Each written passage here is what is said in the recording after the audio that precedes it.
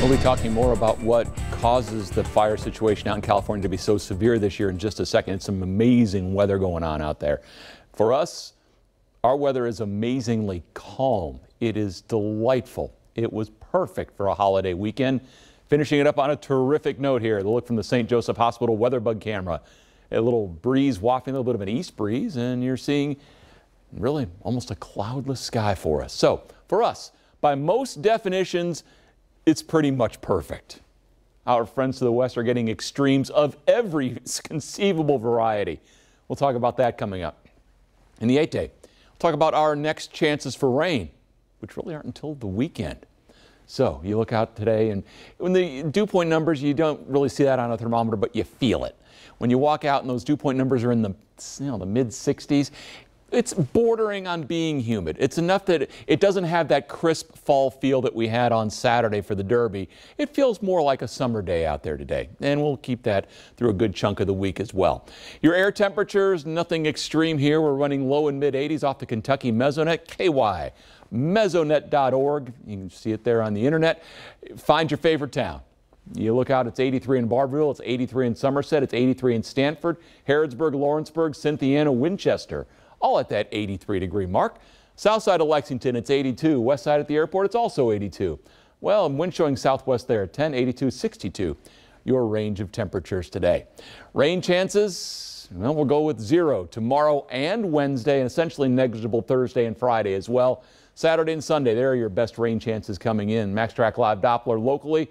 Not a thing is going on. We can find rain, in fact, some good thunderstorms. You have to go all the way to I-70 to find them, so no threat to us at all. In fact, not coming this way. We'll start you at 7 o'clock this evening. There is a front up there thinking, okay, here it comes. Except that front doesn't. It goes stationary. As it does so, we continue with our terrific weather. We're going to talk more about that blue stuff you're seeing there in just a second, which technically is white stuff, but here on the map we show it as blue. For us tomorrow, again, lots and lots of sunshine out there. We'll continue on into Wednesday. Not a whole lot of change. We may see a couple more clouds Wednesday, but still a mostly sunny affair for us. So what's been going on out west and why the fire situation has been just so grave for those folks? It's record heat.